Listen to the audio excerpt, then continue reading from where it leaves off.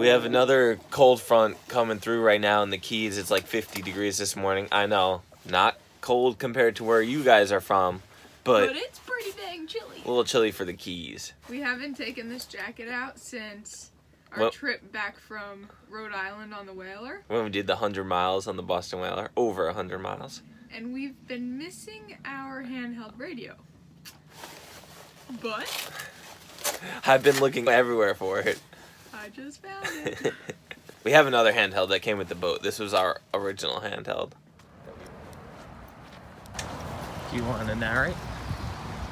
We're heading to our first day of our level 1 freediving class at Formula Freedivers. We figured while we're in the Keys, we should do this class, and we wanted to make sure we got it done before we leave for the Bahamas. We're gonna learn to hold our breath longer. The course says that we learn the skills and techniques to be able to free dive down the 66 feet safely. So we're starting off today. We're going to the shop, Formula Freediving, and from like 9 to 1, it's like classroom stuff. So we're gonna learn all about like techniques and safety and equipment in the classroom. And then the second half of the day, we're gonna go to someone's pool and we're gonna practice what we learned in the classroom, right? Safety stuff and like breath holds. And tomorrow we're supposed to go out on an open water dive and practice everything we learned today in the ocean. Which is where we actually go to 66 feet. But it's looking like it may be a little too windy to go tomorrow, so we might have to hold that part off until another time. That's the plan. Wish us luck.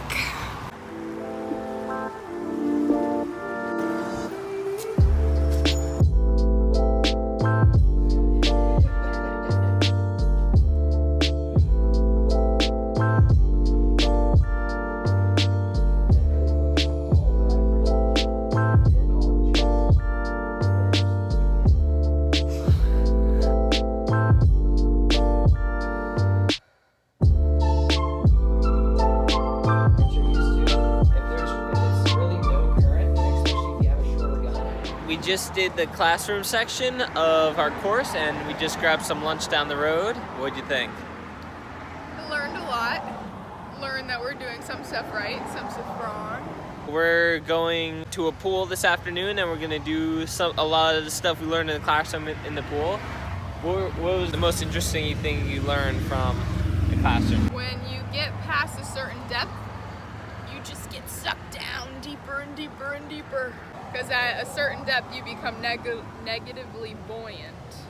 And then you start going doo, doo, doo, doo, and you don't have to kick or pull or anything. What? You're like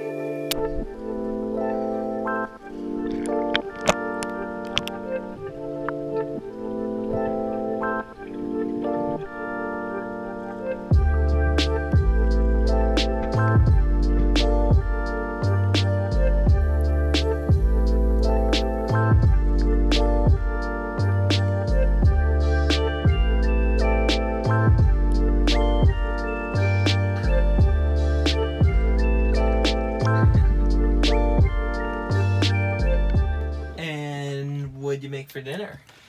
Tonight for dinner, I have concocted a masterpiece of green beans, grass-fed beef over a kale salad topped with mushrooms, avocado, and our very own homegrown sprouts. Good job.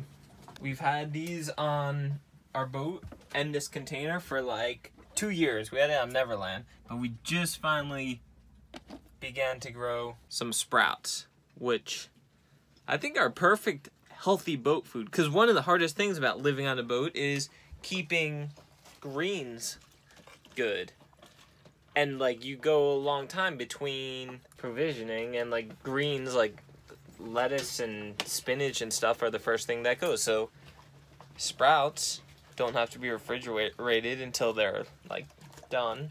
And you make them when you need them. Yeah, and they only take 2 or 3 days in warm weather. Sorry about the mess in here. We are now done with our classroom and pool section of our freediving course. And tomorrow we're going out on the boat for... Oh, but wait a minute. So our classroom and pool course, we did a little bit of breath holding. And who won? I won. We did what they call static apnea breath holding. And that's where you just kind of lay down in the pool, face down, and hold your breath for as long as you can while you stay completely still.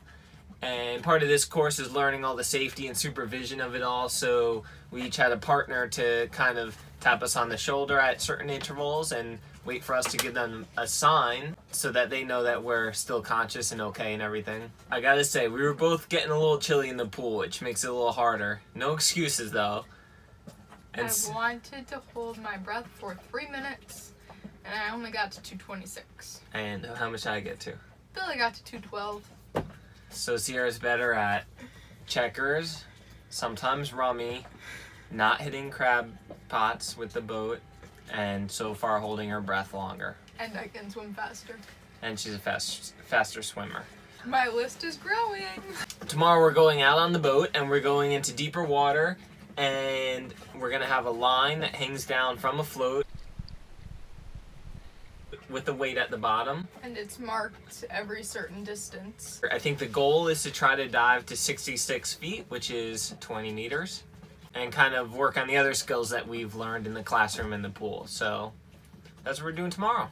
Well, let's go over what are some of the interesting things that we learned. Well, the hardest thing for me is keeping my snorkel out of my mouth, because I've been snorkeling and freediving for however long, and I've never taken my snorkel out, and now you have to, because when you're diving, if you black out, your jaw clenches, and then the snorkel's stuck in your mouth and your buddy can't get it out. We learned about the mammalian dive reflex, where if your face is submerged in the water and you begin to hold your breath, and what else kicks it off? High CO2 levels in your blood and body, and it kicks off this reflex that most mammals have that allows your heart rate to slow down and your body to just start conserving oxygen. It brings all your blood from your hands to your center, so you're not wasting energy sending blood to your extremities. There's over 50 little things it does as well. I'm just looking at Sierra's notes here that she took because I can't read my own. 99% of blackouts occur within 17 feet of the surface of the water, that's 5 meters, or on the surface of the water. So instead of breathing with your chest, you're breathing with your belly, like in yoga. And that brings the air to the bottom of your lungs where most of the gas exchange occurs, so it's just much more efficient way to breathe. So when we're doing our breathe up, where we're kind of trying to relax our body and get a good flow of gases into our blood and releasing CO2 and taking in oxygen, we're belly breathing. We're belly breathing. And then when we take our final breath before we dive, we breathe with your belly again to fill up the bottom portion of your lungs, and then you can breathe with your chest and then try and kind of move your body around a little to get that last bit of breath in to hold your breath. Alright, well, there's some fun facts for you guys. We'll see you guys tomorrow. Up and overflowing, and there's a whole lot of it apparently. Okay, any more comments, questions, need help? Quick way.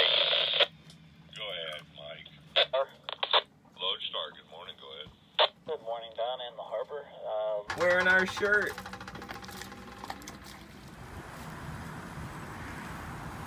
We'll herd them in to you guys. We're just walking back to the boat from Publix, and this little tiny bunny rabbit is in the parking lot, about to run into the busy street.